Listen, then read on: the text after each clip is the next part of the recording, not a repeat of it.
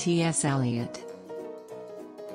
Thomas Stearns Eliot, OM, was a British essayist, publisher, playwright, literary and social critic, and one of the 20th century's major poets.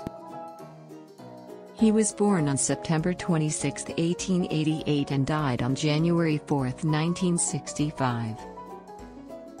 He moved from his native United States to England in 1914 at the age of 25, settling, working, and marrying there.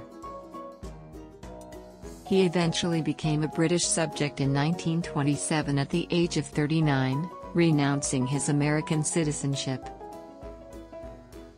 Eliot attracted widespread attention for his poem The Love Song of J. Alfred Prufrock, which was seen as a masterpiece of the modernist movement. He was married to Valerie Eliot from 1957 to 1965. He has authored books such as The Wasteland, The Love Song of J. Alfred Prufrock, The Hollow Men, Old Possum's Book of Practical Cats, and Four Quartets.